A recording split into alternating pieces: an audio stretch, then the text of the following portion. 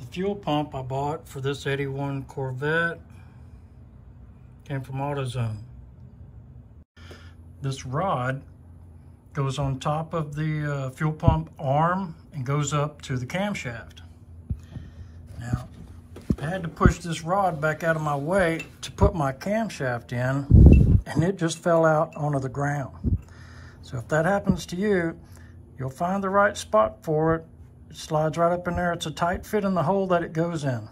So if you can tell it's inside of another pipe, feel like it's got a good snug fit going up in there, you should have it in the right spot. So what they gave me in the kit was a gasket that fits here, which is fine for sealing the pump to this plate. I'm good with that. And I'll put that on the outside of the plate. This gasket, it's not going to do me any good on the back side of this plate because I need gasket that goes all the way down and around these holes and back up again. If I put it on there and then I put the plate on the block, it's going to be either cocked or there's just going to be a gap below the bottom. Now, if you can see,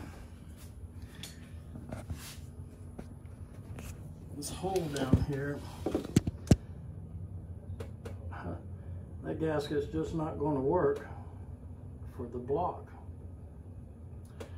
So what I'm going to do is I'm going to put sealant all the way around that plate, like a Forma gasket. I hope that it seals it up.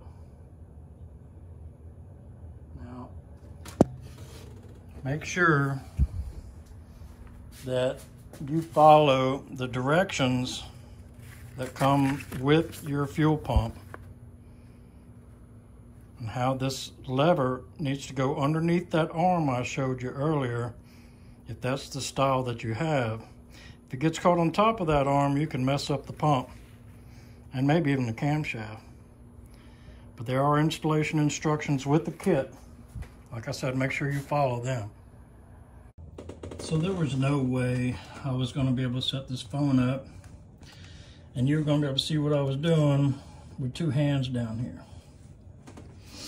But I got the rod in there that I showed you earlier, and I did my best to make sure that the pump arm was underneath the rod.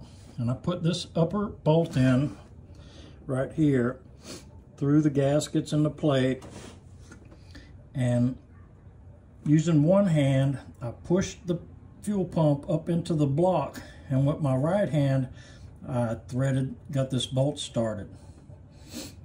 I took my wrench, I held the pump in there as close to where it should have been as I could, and I brought this bolt on in some. Then I got the other bolt on the other side of the pump. I got it started in the hole as far as I could get it with my fingers, right? Then I started working them both. This one from over here a little bit with the socket and ratchet, and then behind the air conditioner down here with the socket and ratchet on the other bolt. So I got them close to snug, and then I put the two bolts in at the bottom of the plate. I got this one in, snugged it up a little bit, and I had to crawl underneath the car in order to put this lower plate bolt in. This one right here, the lower one. I had to do the other side from underneath the car. Went ahead and tightened it up, came back out, tightened the rest of them up, went over all of them one good time. I'm not going to give you the torque, you have to look that up. I just tightened mine up, mill-right tight. One more thing I want to add about the fuel pump. When you disconnect the original fuel pump, the larger line, that's your feed line or your inlet, whatever you want to call it. When you unhook this line, gas is just going to pour out of it like it's going to gravity feed. So what I've got here is a kind of rubber cap that you might use to plug a vacuum leak or something. That's what I've got over the top of it. So I'll hook this hose up When I get ready to hook this hose up here, I'll already have the clamp on the hose and be ready to catch some gas, because it's definitely going to flow out of there. Okay, as you probably realize, in order to get the timing cover off, I had to break the oil pan loose. Now, I don't think this oil pan had ever been broken loose before, so when I pulled the timing cover off, this part of the 4-piece gasket came off with the timing cover.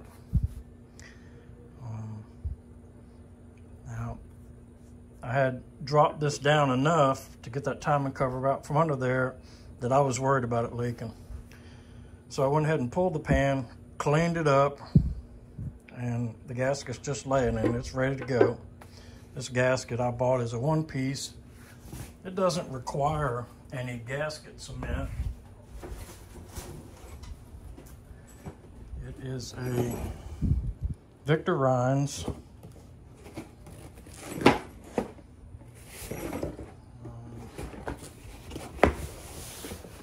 there's a part number for it. Okay. I don't remember who I ordered it from. But anyway, to get the oil pan out from under the car, I first took this nut off, cotter pin and nut, and this cotter pin and nut, to try and pull this steering assembly down enough to clear the pan to get it out of here. But it didn't work. I couldn't separate this joint right here. I could not get this piece off, even with my tuning fork driving it in here. I didn't want to break it, so I didn't drive it too hard. The answer ended up being unbolting this arm from the frame. Obviously, you can see it's got 2 bolt holes. Bolts right to the side of the frame. One's a through bolt that comes from out here, and one's just up on top of the frame. So I ended up undoing that part of the steering to get this to drop down low enough to get the pan out. Right now I'm in the process of cleaning the gasket off all the way around the outside, and man, it's hard as a rock and it's stuck like I don't know what. So I'm going to be a couple hours cleaning the gasket off of there. Okay, you're looking at the oil pan that has finally been bolted back in. The steering assembly has been put back together. The dust cover has been put back on over the flywheel. The heater hoses have been bolted back on, and the fuel lines have been bolted to the fuel pump. I have spent about 7 hours underneath the car today, and I'm finally going to take it down off the jack stands. Now I'm ready to take the lash out of my valves. This is my number 1. This is the exhaust. This is the inlet or intake. You can tell by the intake hole, it's right here next to it. This will be the intake on number 3 and the exhaust. Same on this side. You can see the exhaust header running straight into the exhaust valve. The inlet or intake is right in front of the intake valve. So I want to turn the crankshaft bolt until the exhaust valve rises up out of there and goes back down again.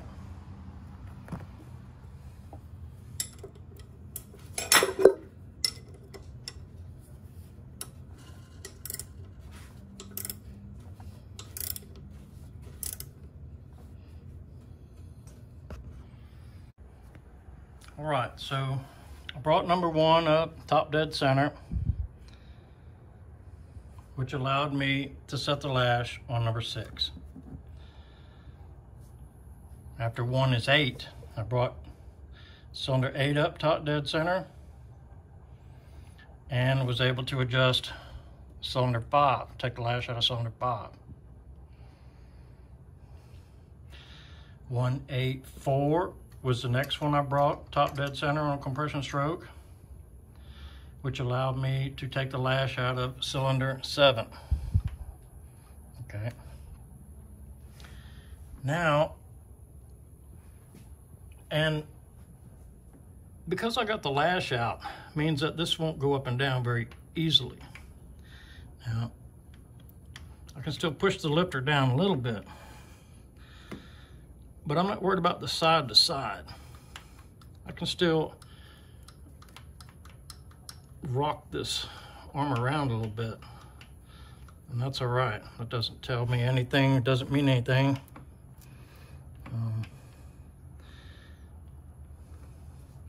Anyway, 1843 is the cylinder I need to bring top dead center next. So that I can adjust cylinder number 2. All right. So the exhaust is up because that's the order I'm in. When it goes down and the intake comes up, I know I'm ready. I'm gonna get my wrench over here on my crankshaft. And we'll watch for the exhaust to go down. It's slowly going down.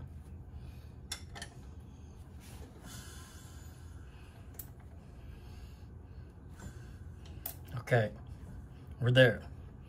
I don't know if you could see it, but I could barely see this one move. So they're about the same height. And my firing order's 1843, and 3 is where I'm at, right? 1, 3, 5, 7. So 1843, 3 is at top dead center compression stroke, which means cylinder number 2 is ready for me to take the lash out. And that is, again, because now cylinder 2 is on the flat spot of the cam, and I need to take that looseness out of it. So you can either lift up on the back of this and tighten it down, or you can pick up on the rod, on the push rod, until you get the slackness out. So I always pick up on the rod. While I'm tightening the nut, I'll be picking up on the rod until all the slack's gone. And then I'm going to turn it a half a turn. I'll do the same thing with this one. All right, I've finished adjusting all the valves. I've put some gasket cement around the intake and water jets in the heads, along the front and back of the block. Put the gaskets on. Put some gasket sealer around the intake and the water ports. The back ones don't really get water going through them because they are shut off on the intake. I've cleaned the intake, scraped a little gunk off of it, washed it down with brake cleaner. It's ready to go. Just got the gasket cement sitting here for a minute. I'm about to put it on. Okay, the intake's in place. It's time to start putting the bolts in. I want to put a little bit of gasket sealant on these bolts.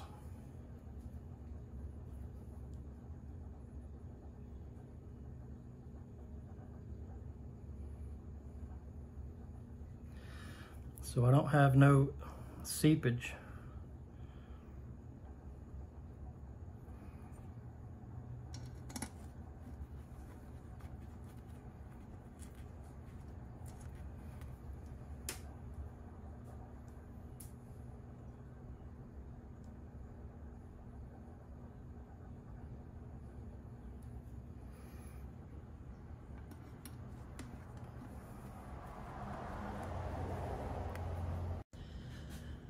The Edelbrock website This is an Edelbrock intake. Says to torque these bolts to 12 to 15 foot-pounds. 1, 2, 3, 4, 5, 6, 7, 8, 9, 10, 11, 12. And then go back and torque them to 25 foot-pounds. Torquing from the center and then to the outside. All right, so as you know, I torqued the intake down and I started by putting the carburetor back on it, hooking up vacuum hoses, etc., etc. Now, I left the engine top dead center, number 1 compression, and right now I'm trying to set the distributor, and I want to end up with this button pointing over here at number 1. So I'm picking it up, turning it a little bit, setting it down in there, trying to get it to end up pointing at number 1. It kind of looks like it's pointing at number 1, but it's not sitting all the way down. If you notice,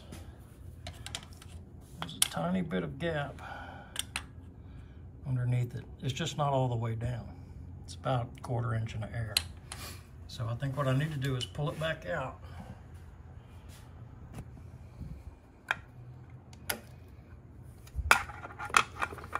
And turn the oil pump a little bit more. Let's see if I can shine my light down in there. Okay, the groove in the oil port looks like it's pointing over at number 2. So I need to turn it with a long screwdriver so that it's facing my number 1 cylinder.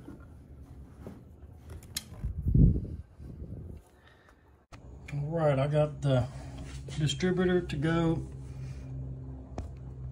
all the way down. The button's pointing at the number 1 plug wire.